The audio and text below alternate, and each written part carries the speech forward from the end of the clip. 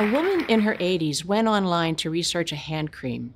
An alarm blared as a pop-up message flashed, urging her to call Microsoft.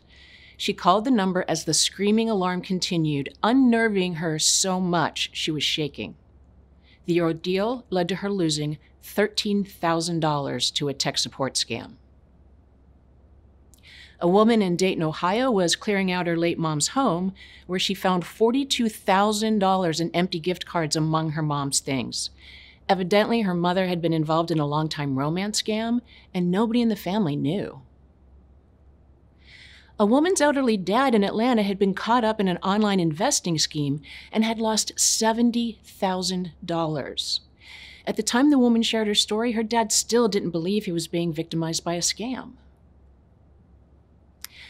I'm here today to talk to you about financial crime, to talk about why we don't care enough about it, why we don't do enough about it, and the reason behind all of that.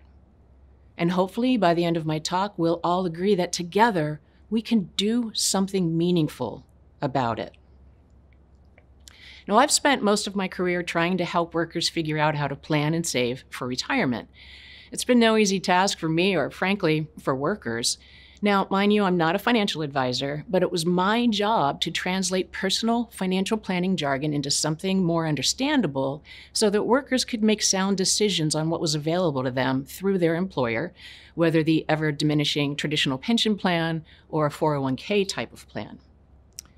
I'm still in the personal financial education arena, but my focus has turned to helping older adults protect their savings and other assets so that those assets last throughout their retirement. Again, this is no easy task for me, nor is it for millions of older adults. But the challenge isn't trying to make sense of personal finance jargon. This time, it's getting across the very real threat of financial devastation through financial crime. And by this, I mean scams. You know, the kind that often come to us through illegal robocalls warning that our car warranty is about to expire, or that we neglected to pay back taxes and now the IRS is threatening jail time. Or that fascinating person that a widow in her 60s I've come to know named Kate met through a friend request on Facebook. The one who, after a number of days and conversations, suggested that Kate download an app so they could talk. Who, over time, and despite her early disinterest in a love relationship, Kate truly fell in love with. This person she met randomly by accepting his friend request on Facebook, who was a surgeon working in Iraq on a contract with the United Nations, who had a little boy and a little girl. I'll come back to this story a little later. Yes, what I'm talking about today is financial crime, scams. It's a crime we don't pay a ton of attention to. We tend to focus more on what we perceive as the more frightening nature of violent and property crimes. But financial crimes are a significant and growing issue that has and can continue to devastate millions of people. And for many victims, it happens at a time in their lives when they're least capable of recovering from it. Fraud losses are a bit hard to pin down, but from the lowest figure, financial crimes victims lost more than $3 billion to scams in 2020. By another measure, scam victims lost $29 billion, while still another measure pins the losses at $56 billion. $56 billion leaving our economy through scams in a single year. And understand, financial scams are a scourge that know no demographic bounds. Scammers target the young and the older, the more educated and the less educated men and women, and those with money and even those without. In fact, there's ample evidence that younger people experience scams and financial loss more often than older people. But when older adults are targeted, they lose so much more. It stands to reason, right? Older adults may have saved over the course of their working lives for retirement. They have steady income from Social Security, maybe a pension. They may have housing wealth. All of this makes older adults of keen interest to scammers. Scammers might also calculate that older adults may be experiencing cognitive decline, making them an easier target. But research shows that while cognitive decline is sometimes a factor in losing money to a scam, it is by no means always the case. When it comes to scams as a society, we tend to blame victims of these crimes for becoming victims in the first place. We say the person was duped or swindled or fell for it, as if there was something the victim didn't know or didn't do that left them exposed to the crime they experienced. Now, this is far from the case with other crimes in our society. Take property crimes. If someone experiences a home burglary, it's likely their friends and family will rush to the victim's side, rightfully supporting and consoling them. The police will arrive on the scene, take a report, and launch an investigation. If the crime shows up in the news the next day, the headline might be something like, "Wanted Norfolk burglary suspect linked to 2 break-ins." The focus of the news article is on the criminal suspect and the suspect's criminal act, break-ins. Or take violent crimes. If someone gets robbed, again, family and friends flock to their sides and offer empathy and consolation, and the police take a report and investigate.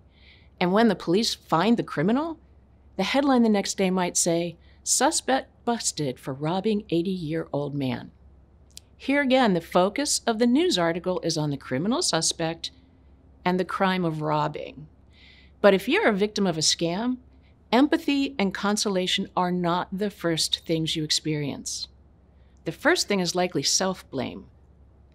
"I can't believe I fell for this. How could I be so stupid?" And you don't get a more empathetic response from your friends and family despite what might be their best intentions. Our knee-jerk reaction is along the lines of, "You got duped with that? That's the oldest trick in the book." Or, "How much money did you give them?" And should there be a news story, the headline would be something like this one: "Hillsborough woman bilked out of $28,950. Well, where's the criminal or the crime in this headline? They're not explicitly there. What we have is that a woman was bilked. She fell for it. She got duped. She was swindled. And as far as reporting your scam experience to the police, you may not get much empathy or even help there. The all too common response when a fraud victim contacts the police to file a report, "That's not a crime, it's a civil matter." Or, "Why are you calling us? You gave them your money." All too often, this adds up to a victim not even telling their loved ones what happened, let alone reporting it. We know that scams are severely underreported, and it stands to reason. If a victim feels shame and humiliation, he's betting that anyone he tells, from family and friends to law enforcement, will just pile onto that sense of shame. One thing I believe I can say with some certainty is that while our words blame victims of financial crimes, we typically don't mean to cause harm with those words. It's simply how we've come to react to it.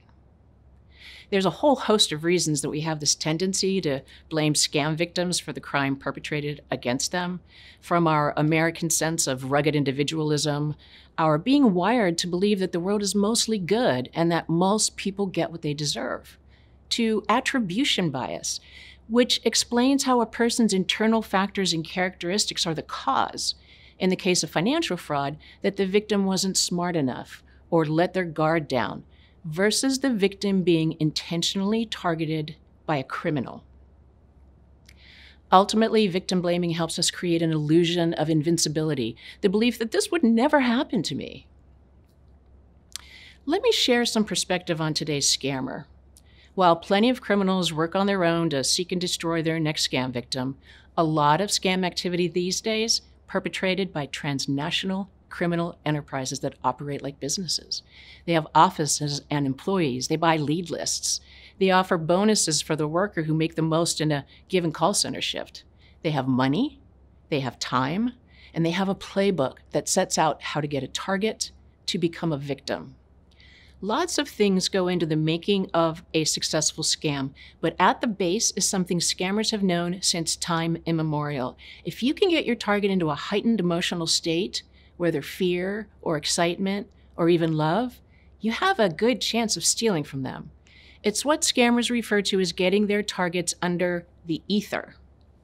Once we're in that heightened emotional state, in that ether, it's very hard to access logical thinking. We've heard many victims say after the fact that they felt like they were under some spell, that they just did what the person told them to do, and it was like they couldn't even stop. This approach plays out regardless of how scammers seek to get to us, whether by phone, email, text, social media, or even in person. Let's get back to the online romance I started telling you about. Remember our widow Kate who ended up falling in love with the surgeon in Iraq who had the young kids? Well, those young kids reached out to her and started calling her mom.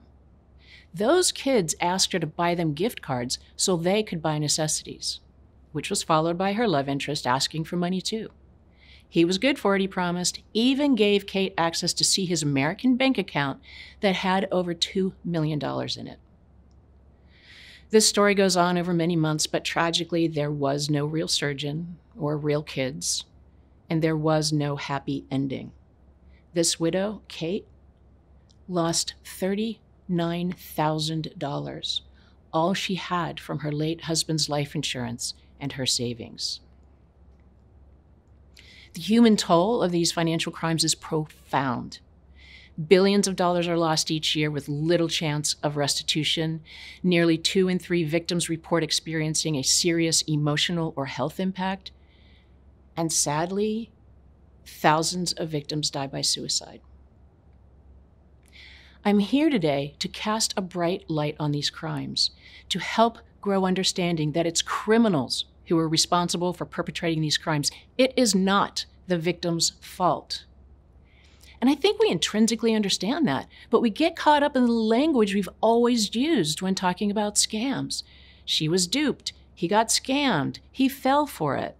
Most of us don't even think anything of it. It's what comes naturally. Just like 40 years ago, it came naturally to us to learn about a rape that occurred and immediately start asking questions like, well, what was she wearing? Or why was she out alone at night? Instead of talking about the incident as a violent crime that a violent person committed against an innocent victim. Things changed beginning with a couple of books published in the mid-70s that drastically changed the conversation. The books demonstrated just how common rape was, and they led to an understanding that anyone could be a victim, any man could be a rapist, and that rape is not a natural part of masculinity. Or look back about 30 years ago when we began to see a culture shift to focus on preventing unnecessary and tragic suicides. In the mid-90s, a large group of loved ones of suicide victims organized, and they began to advocate for suicide prevention. This ultimately led to a national call to action to prevent suicide, which set off a dramatic growth ever since on suicide prevention. It launched programs across government, in schools, and through nonprofits. It even led to the development of a code that journalists follow to cover suicide carefully and responsibly. It is time to change our cultural narrative on blaming victims of financial crimes. We have it within our power to stop our focus on a victim being, quote, duped or swindled, and instead treat them with compassion and support. What if instead of saying, I can't believe you got duped, or how could you fall for that, we replace that with, it's not your fault. Scammers are good at what they do. You're a victim of a crime. This isn't simply a game of semantics. Rather, I submit that changing the victim-blaming narrative could have major implications from the individual to the societal. First, fraud victims will receive empathy and respect rather than scorn and humiliation. It will empower them to get angry and take action rather than hide in shame, and more of this crime will be reported. Family relationships won't be strained or even destroyed when we stop seeing the victim as having done something wrong and instead support them as the victim they are. Police may be more inclined to take a complaint, even pursue a case, understanding that fraud is a criminal act rather than claim it's a civil matter. Prosecutors might respect the impact of financial crime on older adults and take on more cases. And policymakers might get that fraud victims are crime victims, and they would do more to address the scourge, maybe even find a means of restitution. And billions of dollars would stay in our economy. Imagine a world where instead of essentially disregarding victims of these crimes, we support them, Law enforcement investigates their cases, prosecutors send criminals to prison, and lawmakers seek to put an end to the multi-billion-dollar fraud industry. Each of us has the power within us to change how we talk and think about victims of financial crimes. And that power begets power. Talk to your family and friends about it.